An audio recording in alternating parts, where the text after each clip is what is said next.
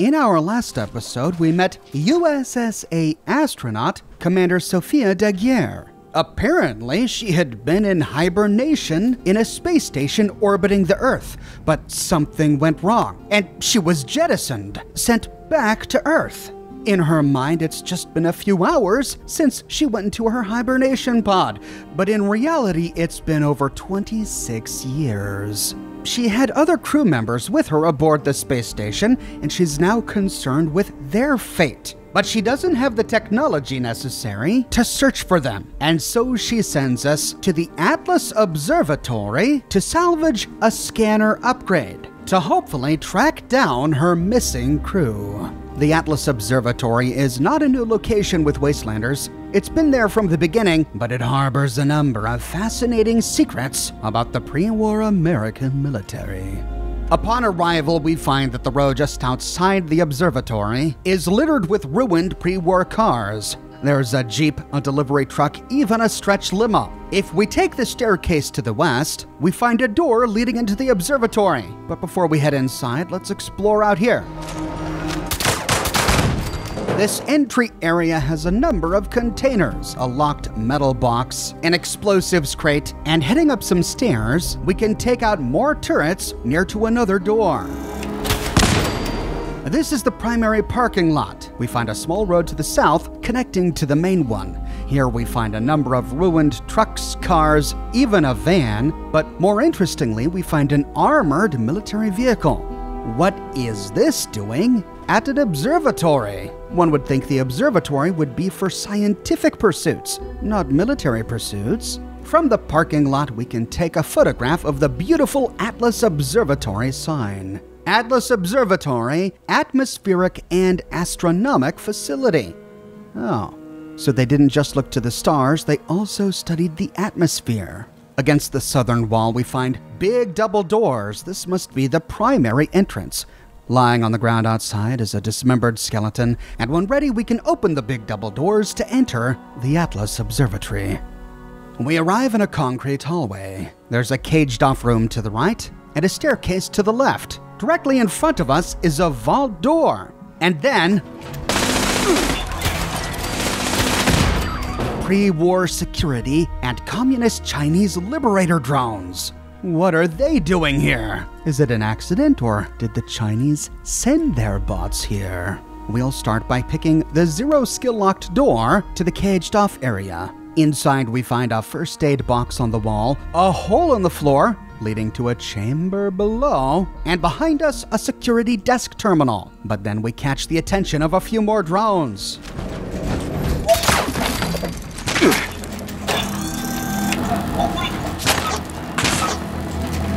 Accessing the terminal, Atlas, security desk. We find two entries. One is turret control. In the first memos,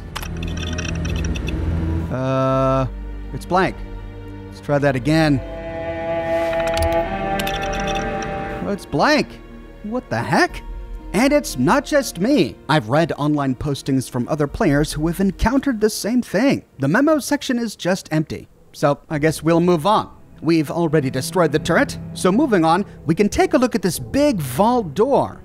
What is a vault door doing in an observatory? We can't use it, we can't open it, we can't pick it. So to continue forward, we need to go down the stairs to the north. We arrive on a floor with a ramp to the east and another security door in the wall to the east. Directly behind us is a storage room with a number of shipping containers and forklifts. Turning around to the south, we find a door that leads back outside to Appalachia. This must have been the first side door that we saw upon arriving at the observatory. So to continue, we'll go east and start by hacking the skill level 1 locked terminal controlling the security door. Opening the door, we arrive in a security room that can be opened from the inside using a big red button, and we see that the door is already open. Passing through the door, we arrive on a circular platform overlooking a central atrium.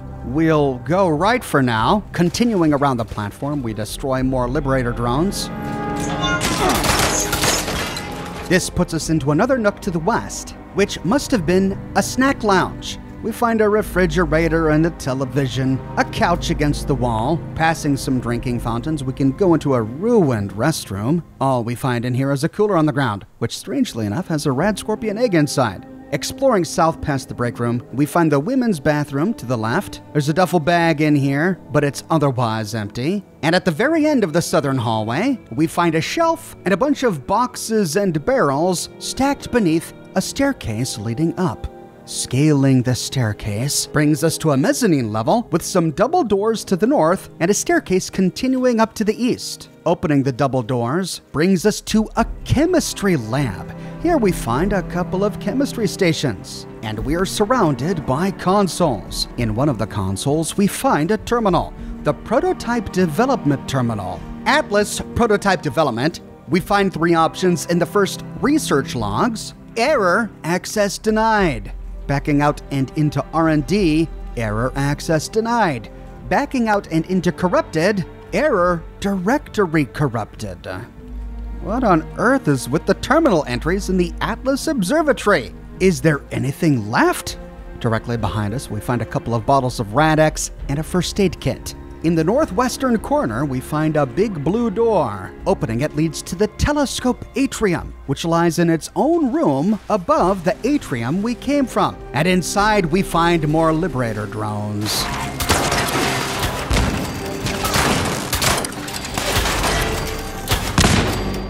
We had to go all over the telescope atrium to clear the place. Facing west, we see the big vault door we saw upon entry. Right next to it is the access control terminal. Inside, we can open the vault door.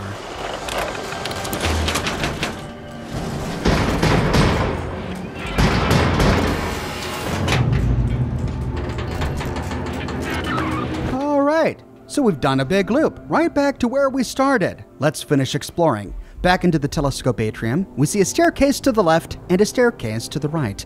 We'll go up the right one for now. This brings us to a control room with more Liberator drones.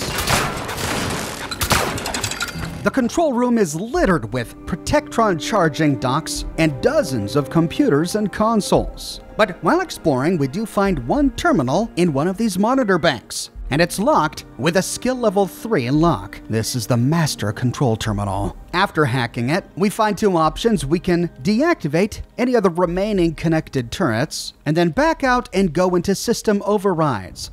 Critical system error. System recovery failed. Menu functions disabled. It's another dead end. Backing out and moving northeast, we can loot a duffel bag on the ground, some mentats on a console against a wall, and here we find the Army Data Analysis Terminal, but this one requires a key. Looks like we have to come back once we find this key. Now, there was a staircase in the back of this room, but let's explore around the telescope atrium first.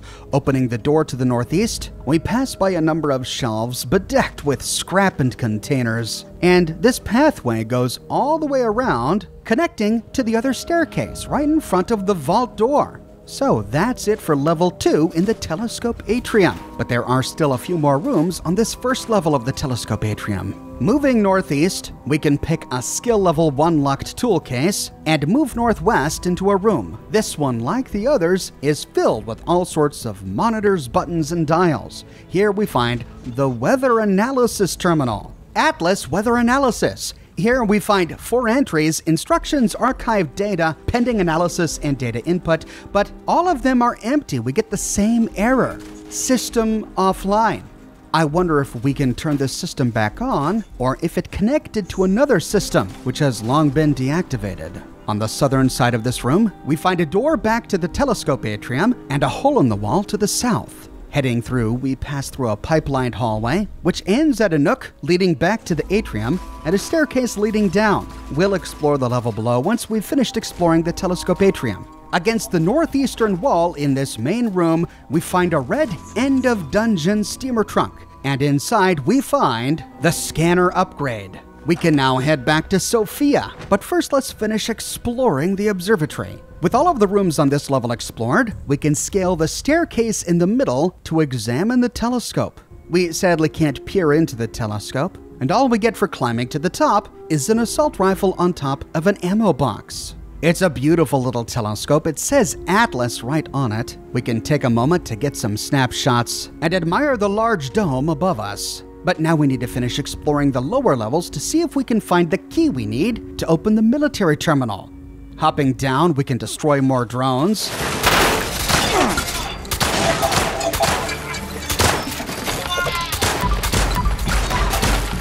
And when done, head back to the eastern nook, this was the path with the hole in the concrete wall, and take the staircase down to the previous floor. Once we reach this floor, we find that the staircase goes even further down to a basement level. Let's explore this basement level to see if we can get the key we need. Here we find that the floor has crumbled into the basement below. Heading down, we find more drones. This is a large circular room far beneath the telescope atrium. Here we find a bank of consoles, and in one, the accelerator control terminal, locked with a skill level 0 lock. After hacking it, we find 3 entries, but just like all the others, we find that the system is offline. We find a hallway that encircles this room. It's lined with pipes. And directly behind the concrete rubble ramp we used to access this room, we find a table upon which is the Atlas utility key. After picking a skill level 1 locked large toolbox by this table, we can finish exploring the room in the middle, and it's here we find a skeleton wearing a lab coat next to a red toolbox. And lying on the ground near to his remains are 2 holotapes. The first is the Atlas Director's password. All right, I believe now we can access that terminal. And the second is Atlas Research Log number 293. Atlas Project Research Log 29293. It's been 5 months. 5 months since that day. They abandoned me. The military never believed in Atlas. It was just another weapon. When the nukes fell, well, what did it matter? Atlas, this research. It's been my life's work. We need Atlas. The world needs Atlas. Now more than ever. I have to finish it. Everything I need, it's all here. I just need time. And hands. I've activated all the robots. They're security bots. They were never programmed for this, but it's all I've got. I can make it work. I've replaced the main lens, finished the particle analysis. I think the accelerator is finally stable. I'm so tired. But I have to keep going. Just a little more. It's almost done. Almost done. So the Atlas project was financed by the military. The military wanted to use Atlas as a weapon, but this Isaac Hammond thinks that the world needs Atlas, that it can do the world some good. And what exactly is Atlas? Now that we have the administrator passcode, perhaps we can find out. We find a staircase to the southwest that leads up to a locked door that we can open with the Atlas utility key we just found. This brings us to the large atrium directly beneath the telescope atrium. This is one we haven't fully explored yet. Instead, we kind of went straight upstairs. Turning left, we find a room lined with empty Protectron charging docks. Here we find a bank of consoles, and lying on a table, we find another Atlas utility key. Next to this is a monitor bank with an army helmet lying on top and a robotics control terminal, which we can open using the Atlas Director's password. But all we find here is turret control. Instead of destroying them all when we arrived, we could have snuck in here to turn them off. Moving out of this room and turning left, we find another Atlas utility key lying on a cabinet against the wall. The room directly next to this is a pipelined hallway that just leads to a door leading back out to Appalachia. So back into the large room, we can continue clockwise, where we find another door to the southeast. This leads to a storage room, shelves and cabinets, and against the northeastern wall, we find a skill level 1 locked door. After picking it, we find a supply room with a minigun. What do these scientists need with a minigun? On the ground, we find an ammo box and some ammunition, and some cryo mines in a blasted-out safe. Back into the storage room, we find a weapons and armor workbench that we can make use of. And to the west, we find a hole in the wall, which leads to a large loading bay west of the primary chamber. Here we find shelves bedecked with crates and rubbish, a duffel bag, a skill level 0 locked metal box, and using a rubble ramp, we can leap atop some of the shelves to access an upper platform. Looking up, we see that hole in the concrete floor inside the caged-off room that we saw upon entry. This was the room directly beneath it. Hopping onto the platform, we find a desk and a garbage can, and that's really it. So turning around, we can open a door to the east, which leads us back to the upper platform, encircling the large atrium. Turning left, we find an access control terminal that we can now access with the Atlas Director's password, but all this does is open the locked door at the end of the hallway. So continuing east, we can turn left into another room where we find the Research Database Terminal, which again we can unlock with the Director's password. Here we find archives A through F, G through L, M through R, and S through Z, but all of these are empty. Error system offline. I'm beginning to think we're not going to get anything here. But I want answers. What was the Atlas program? And why did the military want to use it as a weapon? Against the western wall of this room, we find a door leading to a private office. If we're going to get any answers, it's going to be in here. In the middle of the room, we find the Scientific Director's Terminal, which we can unlock with the Director's password. Atlas, Isaac Hammond, Scientific Director. So the skeleton of the scientist we found in the basement is that of Isaac Hammond, the director of this facility. Inside we find 3 options. In the first, local drafts. Whoa, quite a few to read. System authorized to Lieutenant Commander James Oberlin. In the first, report, January 24th, 2076. Lieutenant Commander James Oberlin reporting as Chief Army Scientific Advisor to the Atlas program, replacing Major Kirk Bentley, who was deemed unfit for the role. The Atlas program is moving slower than expected. I'm here to do what I can to step it into gear. It is by my discretion that Washington will cut funding if the prototype does not yield scalable results by April. We should not continue to pay for construction of the Atlas accelerator if the technology turns out to be incompatible. So that's why the military was here. They wanted to make sure that their investment was worth it. But what exactly were they investing in? And why was Major Kirk Bentley not suitable for the role? Why was he replaced? In the next one, report March 12th, 2076. Prototype results have yielded moderate success. Dr. Hammond has succeeded in initiating light rainfall across a significant localized area. Funding for the Atlas program will continue under the condition that Dr. Hammond invest more research into more high-energy weather conditions. I've given Atlas engineers the go-ahead to initiate construction of the accelerator while we continue to improve the underlying technology of the Atlas system. However, in an effort to light a fire under their ass, I've made it clear that funding could dry up if we encounter any more significant development delays. So the goal of the Atlas program was to create weather? And the military were happy to fund it, but only if the program was able to generate more, quote, high-energy weather conditions. We immediately began to see why the military saw this project as a unique and valuable weapon. But they were impatient. They wanted results immediately. Let's see how far along the program got. In the next one, August 20th, 2076. Dr. Hammond has been able to produce a wide variety of weather conditions based on the data his team has been bringing into the lab. The latest prototype resulted in near whiteout blizzard conditions, an unusual occurrence in mid-August. Some of the local media is picking up on it, but nothing has been directed our way. Security is tight, and I trust the personnel here to keep things under wraps. The automated security systems we've installed has a way of discouraging loose lips. I've got a meeting tomorrow with the top brass back in Washington to go over military application for this technology. The localized prototype won't be much use in a war, but could prove useful during small skirmishes or certain clandestine operations.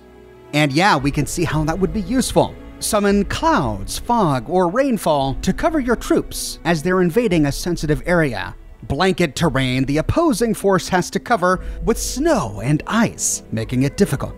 And the next one, August 17th, 2077, almost a year later. The Atlas project has been fully approved and funded for military applications.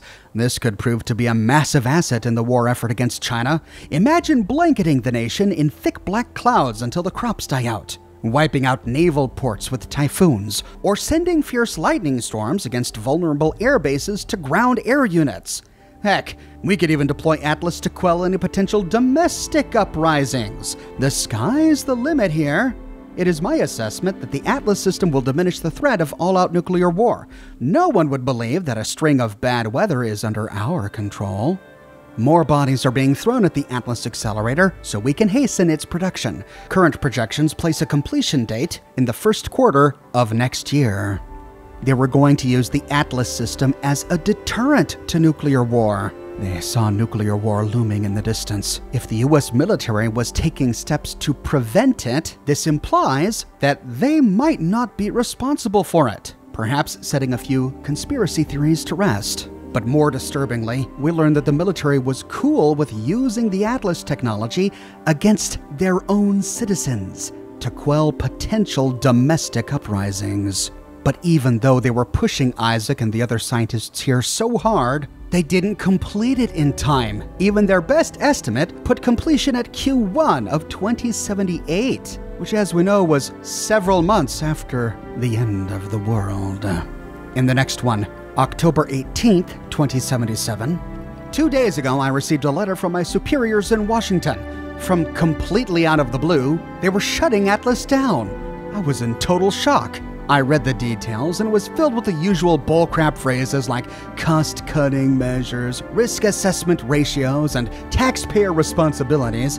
It also said further instructions would follow. This honestly doesn't make a bit of sense. I've decided to wait to discuss this with Dr. Hammond, as I'm certain hearing the news will send him off the deep end. So wait a minute, the US military canceled a project whose goal was to prevent a nuclear war? Why? As Lieutenant Commander James Oberlin here says, it doesn't make a lick of sense, unless the military knew that nuclear war was inevitable, that the bombs were soon to drop. But how could they know? In the final one, October 22nd, 2077, 1 day before the bombs dropped. As expected, I've received a follow-up letter from my commanding officer. I was to go back through all the data that Dr. Hammond collected and adjust the values and the results so that Atlas looked like a failure. Why were they burying the project that could shift the focus of the war?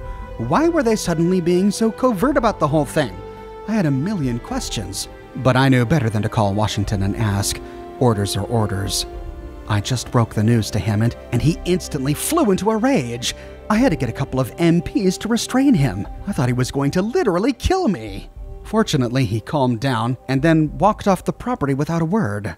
I don't know if he'll be back or not, but I still have a job to do. Well, we know that he did come back, and he stayed here even after October 23rd, 2077, after the end of the world. At last we understand what he was trying to do. The military wanted to use the Atlas project as a weapon to prevent nuclear war, but then canceled it a month before nuclear war actually broke out for some unknown reason that not even Lieutenant Commander Oberlin understood. To cover their own backsides, they had the scientists here fudge the data to make Atlas look like a failure. But Dr. Hammond knew that it worked, and so when the world ended, he came back. If he could get Atlas running again, maybe he could use weather to wash away some of the nuclear fallout, to bring life back to the wasteland. Could the Atlas project help explain why some areas of West Virginia look relatively untouched by the war? Like the forest, for example. The forest right next to the Savage Divide, where we find the Atlas Observatory. We know he stayed here for many months trying to get it to work, but he ultimately died. Perhaps he died to the communist Chinese liberator drones that invaded the Atlas Observatory, perhaps trying to find the very project that Hammond was working on, to take control of it and use the project themselves, but in doing so inadvertently killing the only scientist who could ever make it work. Against the eastern wall of the upper level of the atrium, we find a room in which is a skill level 0 locked door. This was a storage room. Inside we find a duffel bag, some ammunition, an assault rifle, and some plasma mines. This room connects to the staircase that leads all the way down to the basement. We can take the staircase back to the top level, where the telescope is, and move into the control room. Now that we have all of the passwords and keys in the Atlas Observatory, we can try to access the Army Data Analysis Terminal, but we find that we still don't have the right keys. I did a bit of sleuthing, and it turns out that the key to this terminal has not been added to the game yet, and even data mining doesn't reveal what's on this terminal. I walk away with the impression that the Atlas Observatory was designed to be used for an event, much like Arctos Pharma, but an event that they have yet to implement into the game. We found a number of those pipes in the basement that had those yellow and black hash areas that we've seen in other places around Appalachia, so perhaps the event will have something to do with repairing pipes and controlling weather inside the observatory. Maybe the system they built to control the weather in Fallout 76 proved to be too complicated, or they just couldn't get it to work, which is why this place feels unfinished. All of these terminals with data we can't read. Thankfully, though, it had enough information for us to understand what was going on here. It sounds like science fiction, but this Atlas program appears to be inspired by Operation Popeye, a military cloud seeding operation carried out by the United States Air Force in our real world during the Vietnam War. The goal of Operation Popeye was to extend the monsoon season over specific areas of the Ho Chi Minh Trail to disrupt the North Vietnamese military supply line. Operation Popeye was conducted every rainy season between 1967 and 1972. The operation was carried out by the 54th Weather Reconnaissance Squadron, who flew to the skies above northern Vietnam using the slogan, "Make mud, not war." Operation Popeye was highly classified, but the public was made aware of it in 1971 after a journalist, Jack Anderson, published a story on it. The world was pretty upset by the revelation, so much so that in 1977, the United Nations passed a resolution prohibiting any military or any other hostile force from using quote-unquote environmental modification techniques, with the goal of preventing any nation from ever trying to modify the weather in aid of warfare. The Fallout universe takes this a step farther with the ability of the Atlas program to summon snow in August. They clearly had much more success than the US military in our own universe. This entire experiment is reminiscent of the weather experiments that were going on at the X-17 meteorological station in the Big Empty, which the Courier explores during the events of Old World Blues for Fallout New Vegas. There we find a functional weather test that causes rain to fall over a model of Higgs Village. So the technology worked, which makes one wonder why the United States military would be investing in two projects that had the same goal, to be able to generate weather wherever they wanted to. And I think the answer is that the experiments going on at the Big Empty were done by a privately owned pre-war defense contractor.